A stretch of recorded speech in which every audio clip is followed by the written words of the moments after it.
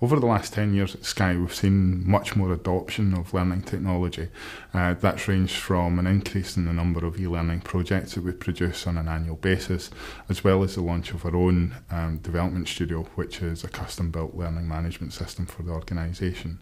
That was launched 2.5 years ago and has made learning more accessible, which has been reflected in the number of days training that we offer across the organisation, the number of hours of e-learning that's been completed, and it's also impacted our pupil survey scores, where we've seen a positive reaction to training and development overall in the last couple of years.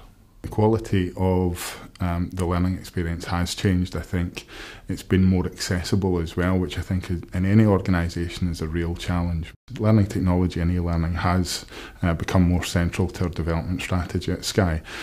We've seen much more adoption across our colleagues across the company. We see an increase in the number of projects that we're involved in, and we see a much higher degree of buy-in from senior stakeholders. I think there's probably two interventions that have had the biggest impact. I think the first of all would be Development Studio, because that's the first time we've had one system that enables colleagues across the company to go and find out what learning and training is available to them, so they can access different content in different ways from their desktop. The other is Get Up to Speed, which is our pre-learning portal that we launched about 18 months ago, which enables people joining the company to find out more about the company, products, its services and our customers before they join on the first day.